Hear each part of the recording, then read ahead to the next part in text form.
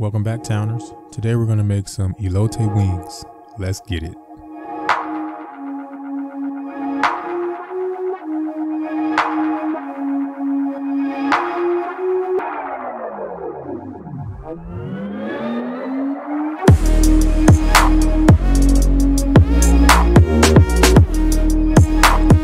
All right, to start off this recipe, we have our chicken wings. We have about 25 wings here. We'll clean them off and we're going to pat them dry to remove all the moisture from them. We are going to bake these wings, so we want to get them dry as possible to get a good crust on them during the baking process. We cover them with about 2 tablespoons of olive oil, and some pink Himalayan sea salt, as well as some black pepper.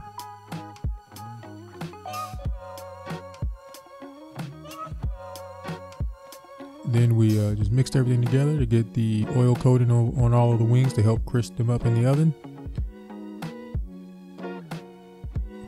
We then put down our baking sheet with a raised rack on it to get good airflow all around it.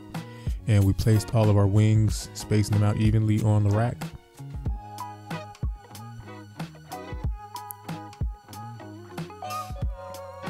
This is how they look before we place them in the oven. We're going to bake these at 425 degrees.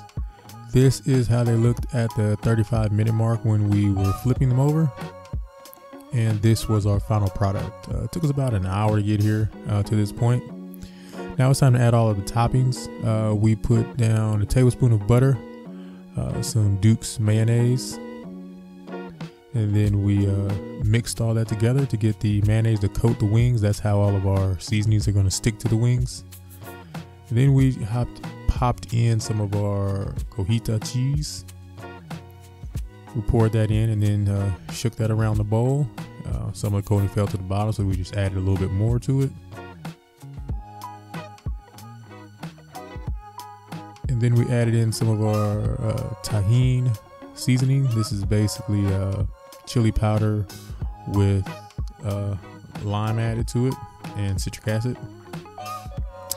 Then we dropped in some cilantro as well as some freshly diced jalapenos on everything and mixed that all together. And this here was our final product. The wings came out very nice. I really didn't know what to expect from the flavor wise of this, but using the mayonnaise as the base to help all of the seasoning stick to it, the cheese and the chili sauce with lime added a great punch to it. I actually forgot to add I had lime juice to add to it also. I didn't even need that because the lime in the tajin was strong enough to feel the need for that.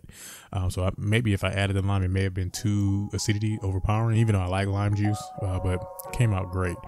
If anyone has any questions or comments, please let us know in the comment section below how you like these compared to the elote corn, if it's a good comparison. And thank you guys for watching. Please enjoy.